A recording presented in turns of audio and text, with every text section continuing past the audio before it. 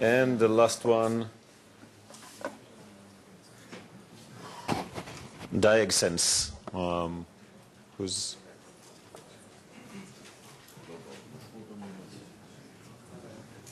okay.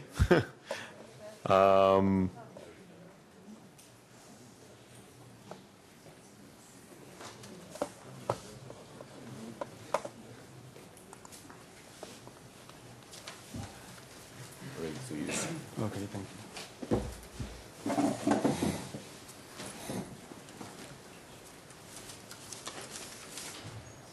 I have some remarks. So, hello everyone. My name is Tidhar. I am the CEO of Diagsense. I am here to introduce you our technology. It's okay? You can't hear me? Okay, my name is Tidhar Tsuri. I'm the CEO of Diagsense. I'm here to introduce you our technology. But before we get into these details, I would like to tell a few words about our company. Now, Diagsense is an algorithm development company specialized in developing solutions for fault monitoring in mechanical system and pipeline. Diagsense developed a statistical algorithm designed to detect evolving malfunction in mechanical system and pipeline long before they become a real problem. The main benefit from this is saving maintenance cost, time, avoid unexpected downtime of the pipe or the machine, and more than this, saving energy and keep the world a greener place. Oil pipeline linkage and mechanical breakdowns are far too prevalent in today's world. Thanks to unique advance in arithmetic approach and artificial intelligence, our prediction algorithm is among the most accurate in existence today. Our solution is already saving client downtime and money. Okay, capabilities. Sorry, I hear that you can't hear me if I'm not talking to the microphone. So I need to stay in this position. Fine.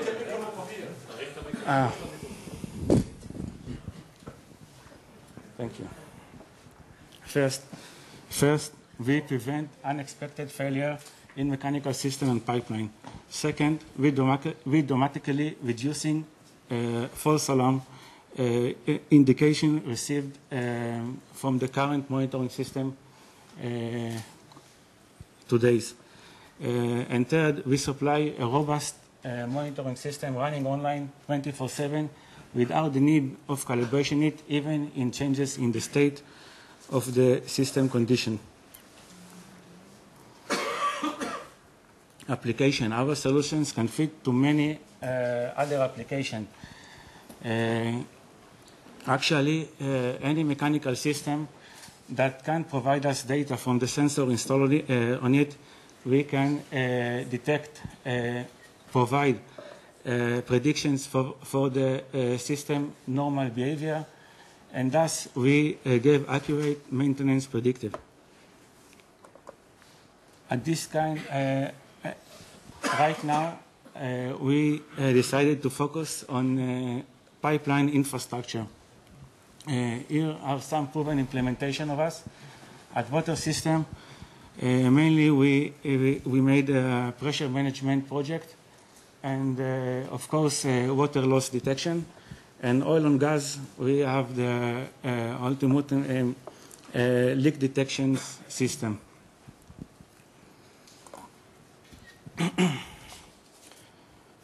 Our technology. I'll talk a few words about our technology. It's based on normal system behavior, meaning we study and monitor the system as in normal healthy condition. It could be stationary, any stationary process, machine or pipeline. We checked and learned the correlation between the different parameters we collect by the sample, through the sensor or the SCADA or even the monitoring system existing today at the clients. Now, any novelty from normal behavior is considered as first as a new case study. And if this this situation continues, meaning the correlation between the world data is broken. Thus, we will provide an alert on the relevant part. Since our system is adaptive and self-learning, it will not alert on transient state. In this case, we will continue operating normally with no need for calibration. In short, how does it work? Our algorithm composed from two phases. Phase 1, the model training, and phase 2, the testing. In the model training, we supply this curve. This curve is a polynomial that defines the relation between the whole sample measured on time. Now, just for simplicity, let's take, for example, a pipeline. And as I say, for simplicity, I will present it in two-dimensional graph. Axis X, as you see, represent the pressure, and axis Y represent the flow.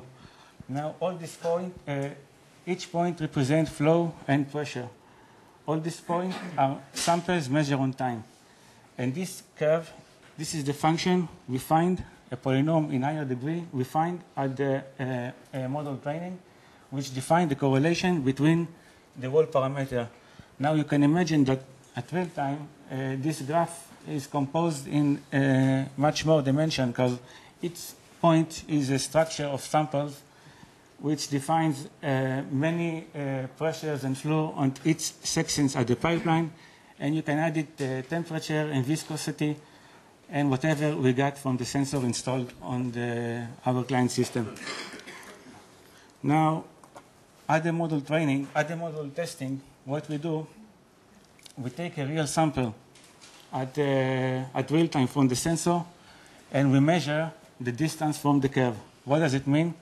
We take the parameters and actually place it in the polynomial, in the function we found at the model training, and see if the distance is larger than the predefined thresholds we define with the customer, with our customer. And if it's larger and this situation continue, we will shout about an alert on the relevant part. In short, our advantages: there is no misdetections, low rate of false alarm. There is always trade-off between false alarm and misdetection. This is not trivial. No need to install any other sensor or equipment. We are integrated with the system, with the client's monitoring system, or SCADA or sensor or whatever. We supply a robust 24/7 monitoring system with no need for user intervention, even. Okay.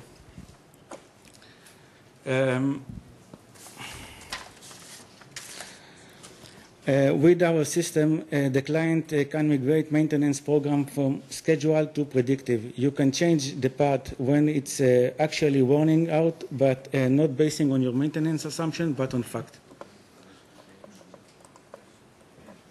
If I have the time, I will be glad to show you some example. No? No, we don't Okay. have the time, so. Thank you very much.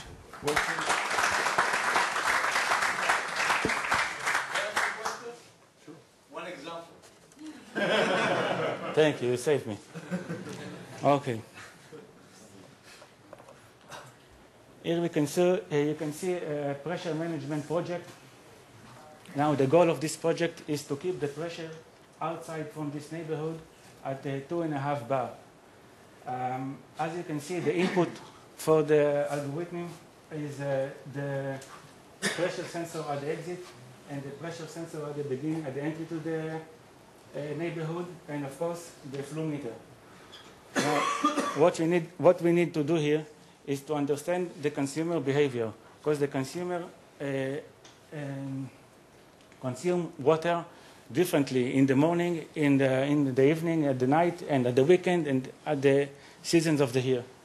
Now, we must learn how the system, we must learn and predict how the system will use the water.